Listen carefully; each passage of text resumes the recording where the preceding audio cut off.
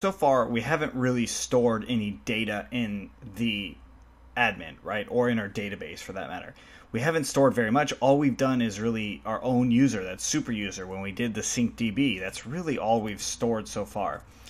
One thing I am going to change real quick is this color. I don't want that to be red anymore, so I'm just going to comment it out. And that's how you do comments in CSS. Asterisks and slashes. All right, so I'm going to comment it out. Now, what we need to do is actually store some data. So if we look in our admin, if we go in here and log into our user, our super user account, this is all we can really store is new users and groups. We're kind of ignore groups, but all we can store is users. That's not any use to us. We need to actually have products, right? So in order for us to install products and have them working in a way that's smarter, so it's actually working in the database, it's not like we have to hard code it each time. Because if you think about if you were using just HTML, for those of you who know how to use HTML, you could actually come through here and copy a bunch of HTML, put some pictures, and upload them to a server somewhere and link to the server, and then you could have multiple views to handle all the different pages and do all this stuff. Certain elements of that we absolutely do, but what we really want is we want to have a storage for all the data of any given product. That's going to be price, the description, how much maybe our inventory, all that type of stuff. So we're just going to start off something very basic first, and that is storing some data into our database. And we do that using models. So models.py in any app, this is where you're going to design the way the tables are in your database. So to give an example of this, we are actually just going to try it out. So we'll show it and then we can work from there. So I'll do class. It's a Python class now, and we're going to do product. So use the single version of product. Don't call it products because of how classes work. Each time we create a new product or a class of this, it creates an instance, and each instance will then be a product, right? It's going to be one single thing. So that's what's nice about classes. If you don't fully understand how classes work, that's okay, because you'll see it a little bit more in action anyway. All right, so our product class takes a model. It inherits from models.model. So it inherits from the Django model class. So that means everything in this product class is going to take from this model class. So that's like any instance or function basically that's in this model, we would be able to use it. It's a lot of stuff that you don't have to worry about a whole lot right now. It's more about getting everything just rolling, and then you can start asking those questions. Well, what exactly is in models.model? For now, you don't have to worry about it. All right, so the first thing I would probably do is I'd give it a title. So models.char field max length equals to 120, and that's it. All right, so a few things on this is char field as in character field. So that would include your normal text, your underscores, your special characters, as well as numbers too. But it's going to be treated as a Python string when you actually work with it. So if there's just numbers and a char field, it would not be treated as numbers. It would be treated as a string. And what it defaults to here is null equals to true, or excuse me, null equals to false, and blank equals to false. So this is the default preference. There's a lot of other defaults that if you look in the Django documentation, you'll see for model fields, you will see all the other defaults that come in for each individual field. But these are the important ones. So max length is a required one, and that's saying how long do you want this field to be? What is the maximum length that it can be? 120 characters is what we have here. That's all I've done. For a title, 120 characters is probably pretty long for a title, so more than likely it'd be a lot less than that, but I just kind of default to 120 for a lot of things just because it makes it easier on me. And then also null equals to false. So this means that it can't have an empty value in our database. It can't be blank, it can't be empty, right? So what that also implies is that it has to be filled out, or it has to be filled out in order for it to be saved correctly. And then blank equaling to false means that when we accept the form or the data at all, that on the user side, or so the browser side, will not allow it to go through if blank is false. So it means it's a required field actually in your field. So like on a form, when you type out a form, like a contact us form, you type it out and it says, oh, your email is required. That's what blank equals to false does. Null equals to false does not do that. It's just the database. So this would run like a different type of error if it was false here but true here. That would run a completely different error. So you wouldn't want to do blank equals to true and then null is false. You wouldn't want to have that combination. All right, so unless you manually set it otherwise. But for now, we're just going to keep these off, and we'll have this title page. All right, so that's our char field. That's the very basics of what you need to do. All right, so then we can do a description field, or description, and we'll do models. And you could do char field again, or you could do a text field. Text field is a little bit bigger, and you don't have to give a max length at all. So we have product, we have our title, we have our description, and then we want a price. So models.decimal field. I'm going to leave it empty for now because we want to see what is actually required here.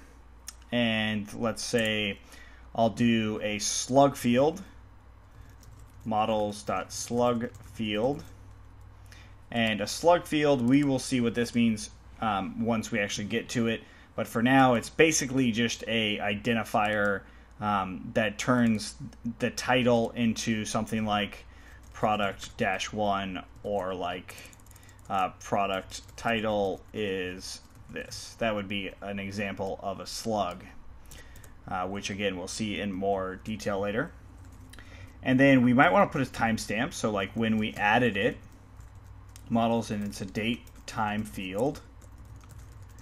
And I'll do auto now add equals to true, and then auto now equals to false. So let's talk about what this is. Auto now add means when this is saved, or the instance of it is saved, then it's automatically going to set this timestamp. And then auto now means that it will update the timestamp or whatever is there.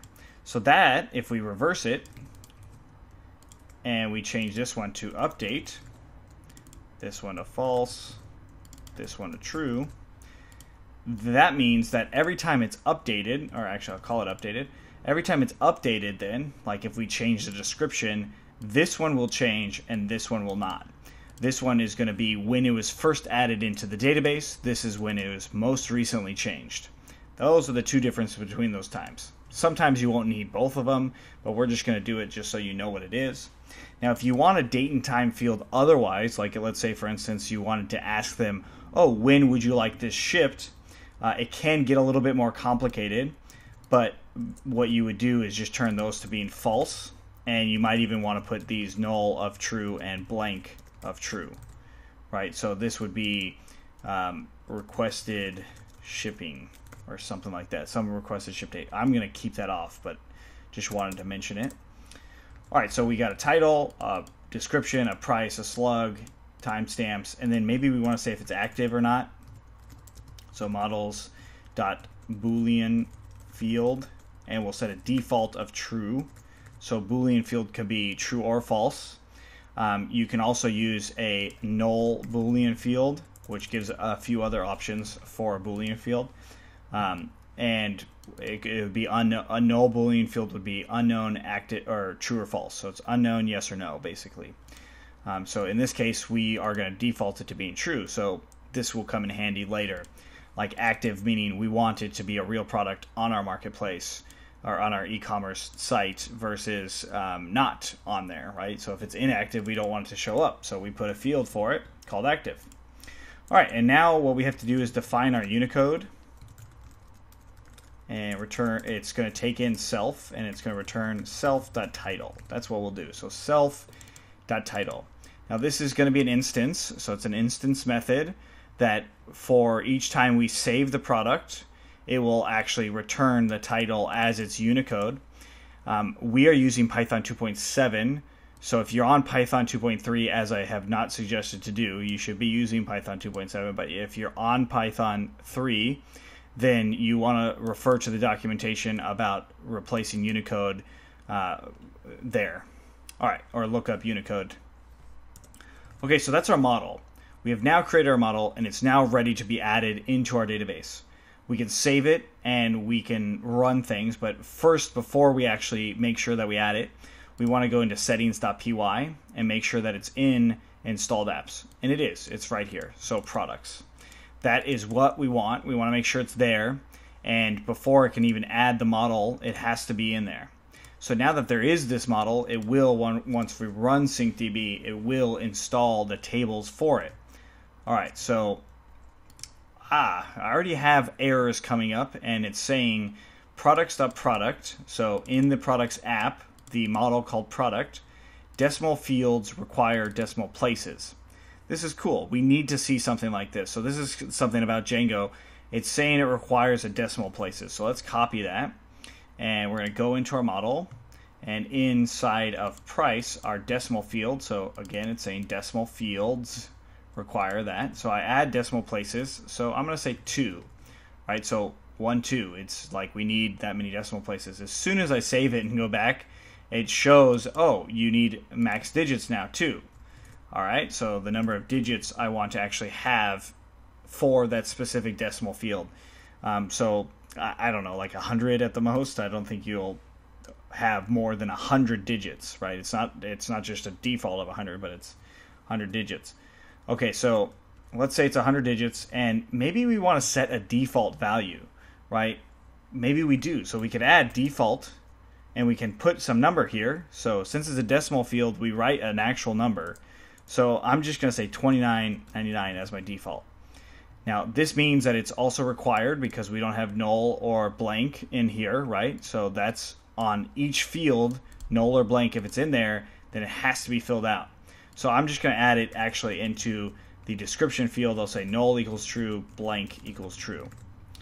All right, so we'll save this. And now we will run our syncdb, python manage.py, syncdb. Now if you're using a newer version, you would use migrate, so just stick to whatever version you're working with. But in our case, we're using syncdb.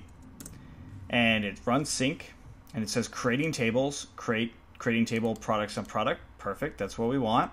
If we run syncdb again, it doesn't actually show that it's creating this table. Perfect. So we actually have now created our first model, which is going to allow us to actually store and save data. So to actually play around with this, let's actually just add it into the admin real quick. So what we'll do in our admin.py files, from .models, import product. So then we'll do admin.site.register product.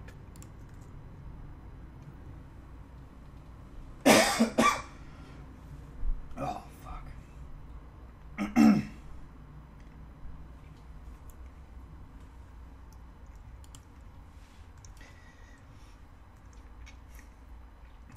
And then we save that and go into our admin. We need to make sure the server is running. Press up a couple times, you'll get there. And now we see products, and notice it says products as products and products. So this is the actual model right there. And it already makes it plural for us, which is exactly what we want to see. So if you called this model products, it would have 2 S's. All right, so let's click on it, and we can add a product. And now we see a title. So we could say like CFE shirt, and price we see $29.99. Now slug, if I hit save, it's going to say, this field is required. So let's do CFE shirt. And notice that it didn't say that the description field was required. So if I delete the title and try and save it, it'll say this field is required. CFE shirt. All right, and we can give some description. Could save it. Okay, well, cool. So that is adding our first model, and one thing I want to stress right now is up until 1.7, Django version 1.7, we can't just change one of these fields yet. We have to do something different to actually be able to change them, meaning I can't just remove this field and then run syncdb again and it will work. It's just not that simple. There's a lot of reasons for this, but just keep in mind that it's not that simple. There's something else we have to do, which we will do, to actually change these fields. That means to delete them or to even add on to them. So if we want another field in here, like let's say for instance we want a field that says featured, like so it's a featured product, then we would have to add in that field, and then we have to use another package to allow us to do that. All right, so that's models. In the next one, we're actually going to show you how to save models in the Python shell, and that way you can really kind of test things in faster speed than just going through the admin and testing things. All right, so we will see you in the next one.